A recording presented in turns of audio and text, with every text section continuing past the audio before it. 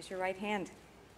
I, Kathleen Marie Hobbs, I, Kathleen Marie Hobbs, do solemnly swear that I will support the Constitution of the United States I will support the Constitution of the United States and the Constitution and laws of the State of Arizona, and the Constitution and laws of the State of Arizona, that I will bear true faith and allegiance to the same that I will bear true faith and allegiance to the same, and defend them against all enemies,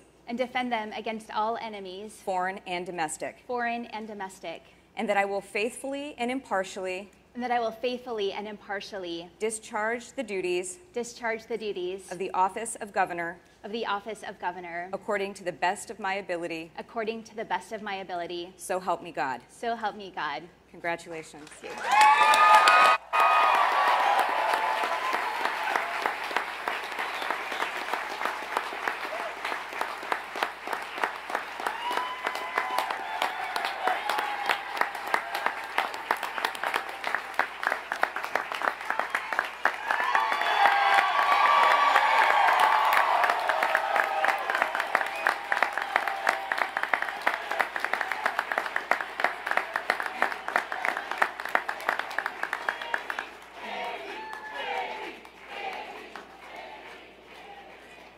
Thank you. Chief Justice Brutinel and Supreme Court Justices, Secretary of State Fontes, Attorney General Mays, Treasurer Yee, Superintendent Horn, Governors Ducey, Brewer, and Symington, Senator Sinema, and members of Congress, legislative leaders, tribal leaders, honored guests, and most importantly, to the people of Arizona. Today represents a new chapter in the story of our beloved state. It is a chapter that will be written by you, your families, your neighbors, and the communities you love. It is a chapter that will once again prove that the power of democracy, the power of the people to make their voice heard in free, fair, and secure elections serves as the foundation of what makes our nation the greatest on earth.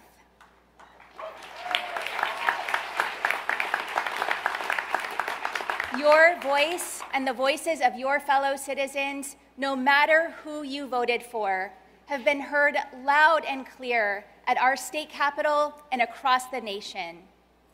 You embraced the challenge before us and rejected those who seek to divide, to pit Arizonan against Arizonan, community against community. Instead, you sent a message that it's time your elected officials worked together to find real solutions and to build an Arizona for everyone.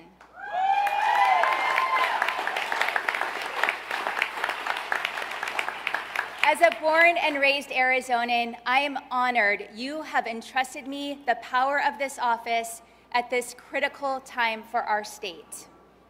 You, the people of Arizona, gave me a clear directive: find common ground, work with people and not political parties, and embrace the challenges that stand before us. I pledge to you that I will not forget this charge, because just like you, I see challenge as opportunity. It's not always going to be easy, but just like Arizona, I never back down from a tough fight.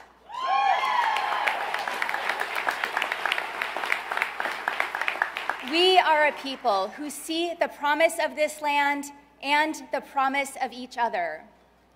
We are also not the first to do so.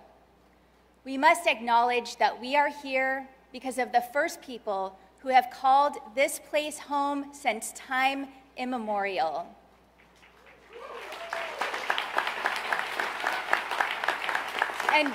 And where we gather at this moment continues to be connected to the o'odham of today's Salt River Pima Maricopa Indian community. Let us also acknowledge the 22 tribal nations that today continue to be a vital part of our great state and nation.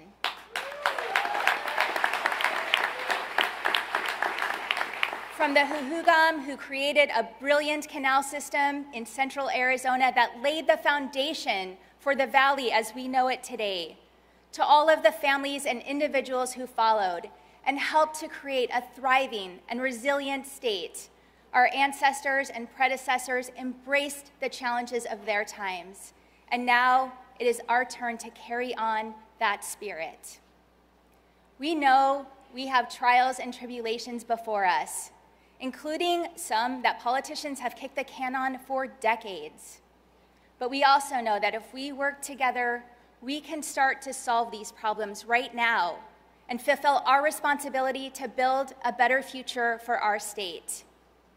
Arizona offers so much to be proud about.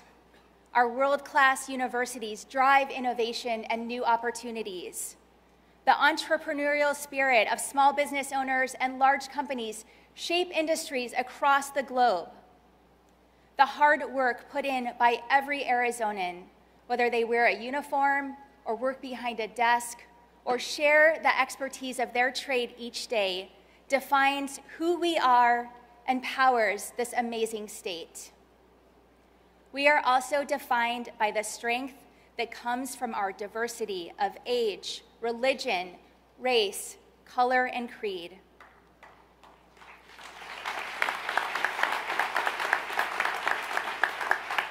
From the Latino community that makes up nearly a third of our population and growing, to our friends in the Native American, Asian American, Pacific Islander, African American, and tribal communities throughout the state, we have all undeniably shaped our past and are working hard each day to shape our future. As we go forward into this new chapter, we have an obligation to build upon this strong foundation, but we must also do all we can to ensure everyone has the opportunity to succeed.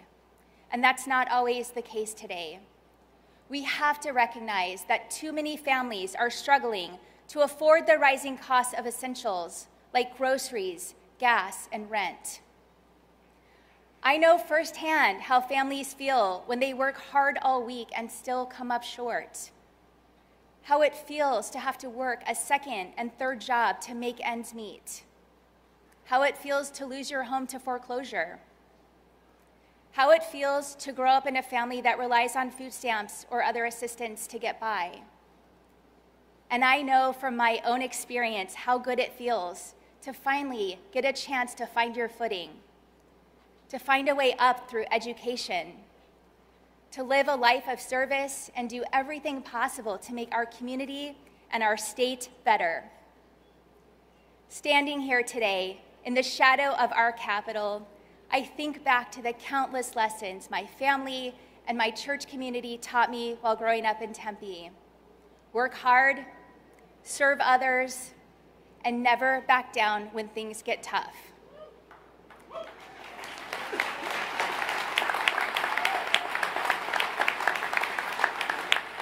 Those lessons guided me while working my way through Northern Arizona University and Arizona State University. They guided me as a social worker for youth experiencing homelessness.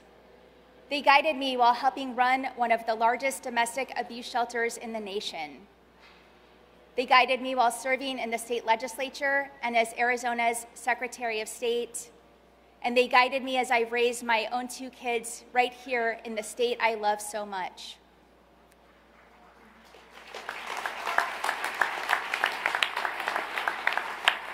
That's my Arizona story.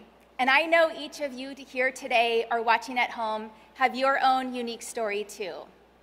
Our beliefs are shaped by our experiences, our loved ones, and by our hopes and dreams for the future. That's the common thread that connects us. Now, does that mean that we always agree? Of course not. But the greatest promise of our nation, of democracy, is that individuals from vastly different backgrounds and beliefs can put our differences aside to find common ground and do what's right for our fellow citizens, for each other. And make no mistake, it is clear what we must do. We must find common ground and do what's right. to invest in public schools, and finally provide the support our students, teachers, and parents deserve.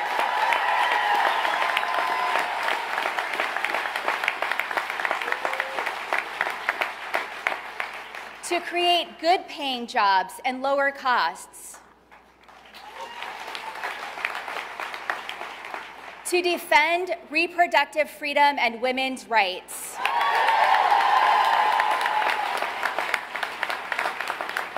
To support public safety in all communities. To ensure access to safe, affordable housing. To enable small businesses and entrepreneurs to thrive. To hold Washington accountable for our broken immigration system and its devastating impact on families and communities. To safeguard our elections.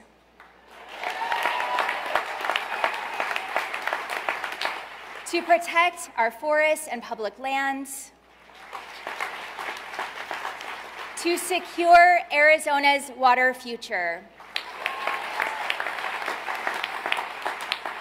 And so much more. There is so much at stake, and we have no time to waste. Now is the time to embrace the challenges before us, to work together to build an Arizona for everyone. We will choose the path of action, of real change, where we make a positive impact in the lives of every family and every community, from Page to Douglas, from Yuma to Window Rock, from Flagstaff to Tucson. We can start making that impact immediately, and we have an obligation to the people of our state to do so. Now is the time for leadership and real solutions that create meaningful change. The challenges we face today and those looming on the horizon are too important. So let me say unequivocally to every elected official here today that if you're ready to make real progress on the issues that matter most to the people of this state, then my door will always be open.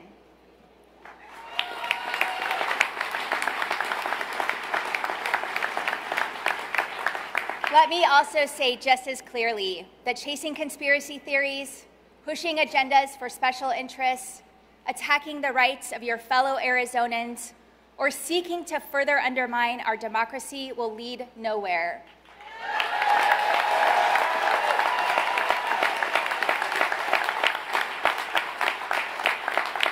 To build an Arizona for everyone today and for the generations that follow us, we must work together to make real progress. That's why you'll see my administration bring people together from all parts of the state and from across the political spectrum, Democrats, Republicans, and independents, with different points of view to work side by side. So I ask you, every elected official and every resident of Arizona, to join us in these efforts to make our state even greater through partnership, through support and understanding, and through commitment to embrace the challenge of our time. It won't be easy. However, just like generations of Arizonans before us, we know that building a better future takes hard work, faith, and tenacity, and we are ready to take on the challenge.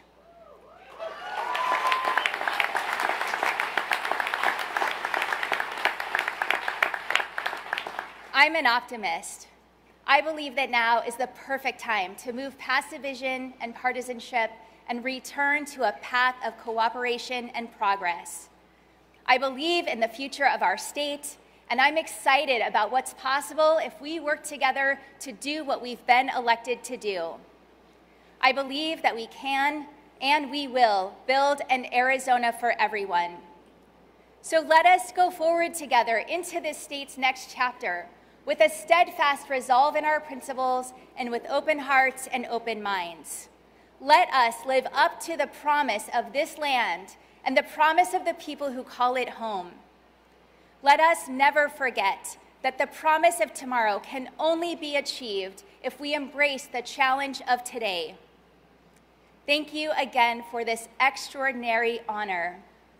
Let's get to work.